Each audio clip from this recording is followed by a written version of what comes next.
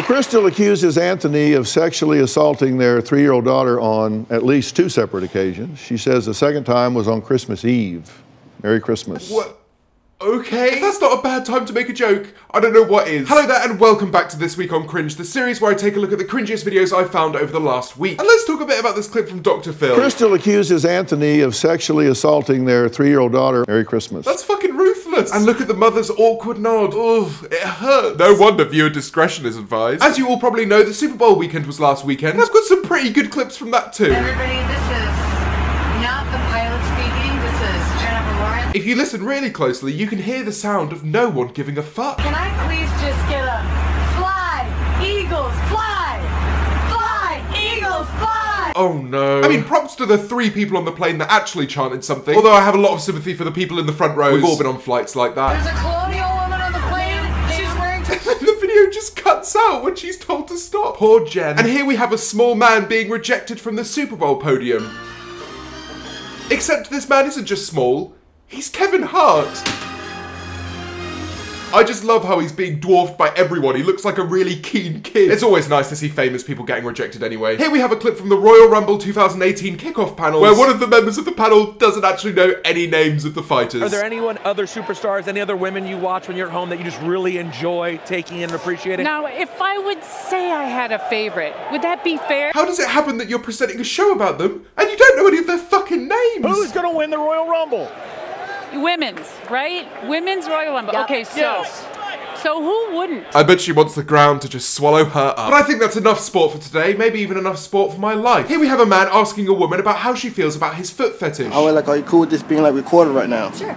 Okay. I mean, like, how you feel about a guy with a foot fetish? I hate watching videos like this. And I'm waiting on now. Okay, so now, we can. Like, can I please see your feet right quick? Oh God, please end me. And like, can I see the bottom of them? Wait.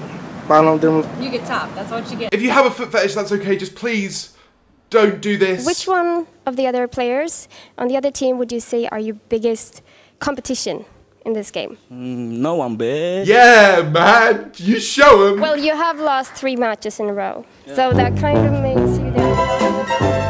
It's just the sheer horror in his face when he gets shut the fuck down. I live for that. Now this next one is an old one. It's from 2012 and it's quite a long one. It's basically an X Factor audition from a guy that used to know Britney Spears, and it's just... I've just got to show you it. He spends around 4 minutes not answering a question about what he's been doing in the last 10 years. What have you been doing the last 10 years? What have I been doing? I have been doing everything possible. And then when he's finally pushed to a real answer, this comes out. What's going on? He's tweaking. I'm gay. Britney Spears goes from sheer "why the fuck would you say that" to "oh, I'm on TV." Well done. And after all this fucking awkwardness, we get round to the singing, and well, it's not the best. I found a way to let you in. Never really had a doubt. Oh, his lungs the size of a pea. I never even had. I can't fucking breathe. I see that you've been through a lot. But to be honest, I'm just a little uncomfortable right now. Well, that makes 2 of us. And I'm going to be ending today's video with a fucking juicy one. It's from the series Don't Tell the Bride, where a man has to organise a whole wedding and it just always goes to shit. This woman clearly hasn't enjoyed her day, and this is what she does. I'm leaving, babe. Sorry, but I'm leaving. Really? It's just all such a big joke. She ain't coming. Why? She's going into KFC. I just want to go to the toilet and get some normal clothes. I just want to go to the toilet, change my clothes and sip some fucking gravy. Honey, don't we all? I want to have my wedding in KFC. The wedding does go through after all, but look at the looks on their fucking faces. It's to die for. And by that, I mean, it makes me want to die. Do you, Craig, take Sophia to be your wife? I do. Do you, Sophia, take Craig to be your husband? I do.